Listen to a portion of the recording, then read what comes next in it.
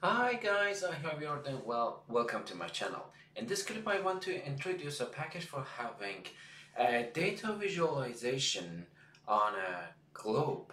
Or for example, we have an earth and we want to show some numbers or some tables on this 3D earth.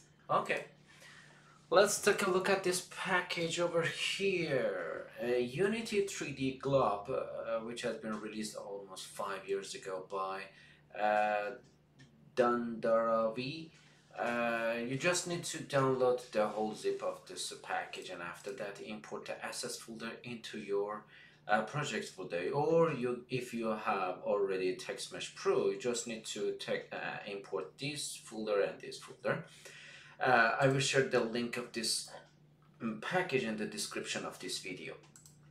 After that, we should take a look at these folders here, Unity 3D Glob here, and the scenes, and this guy. Okay, look at this. First, we have this. And now, if I play the scene,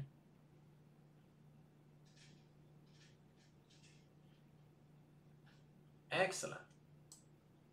Look at this. It's supposed to be the population of the the countries around the world. Look at this. It is beautiful. So you can add any numbers or any information to this data visualization method.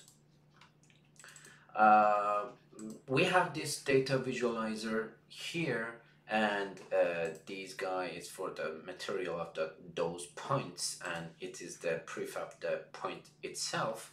And in here we have the gradient of the colors whenever you want to show the information.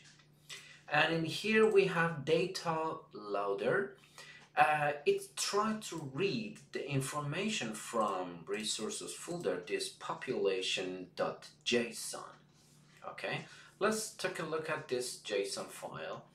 We have three different categories: year 1990, and these are the numbers of 1990, and in 1995 and 2000. Okay, you can change any number you want. Look at this, it's too big.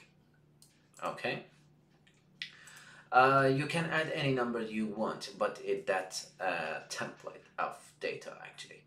But if we take a look at this data loader here, we have just public data visualizer, this guy, a data visualizer. We will call this visualizer in the let me close this guy, yeah, in this part. And in the void start, we will say, okay, let's read the population.json file here and try to create mesh by calling this function by visualizer script itself.